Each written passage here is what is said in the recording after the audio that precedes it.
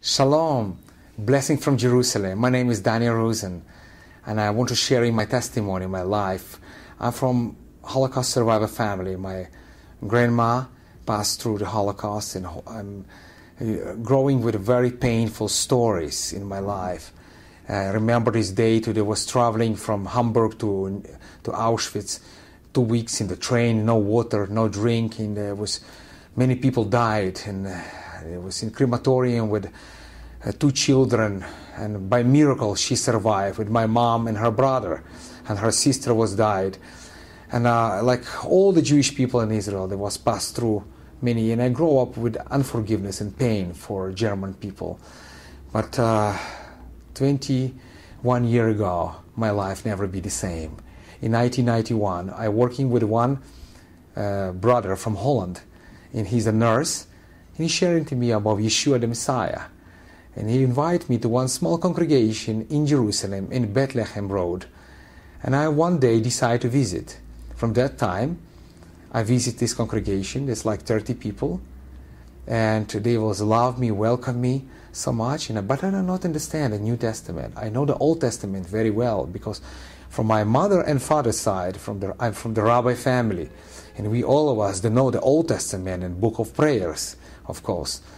But one day, I decided to read the New Testament, but I don't understand very well. I was trying, but it's very hard for me to understand the New Testament.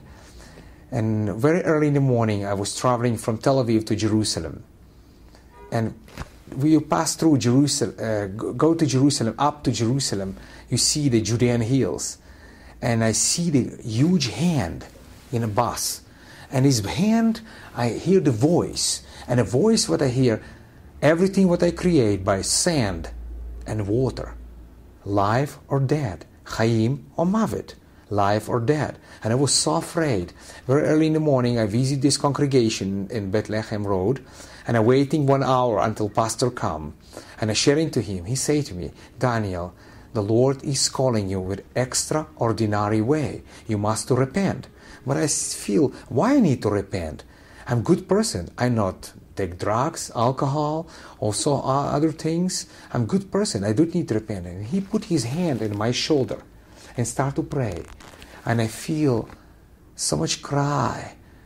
And I asking forgiveness. God, forgive me. For my eyes was not in holiness. And everything what I speak not in purity, in holiness. And I live not in holiness before you.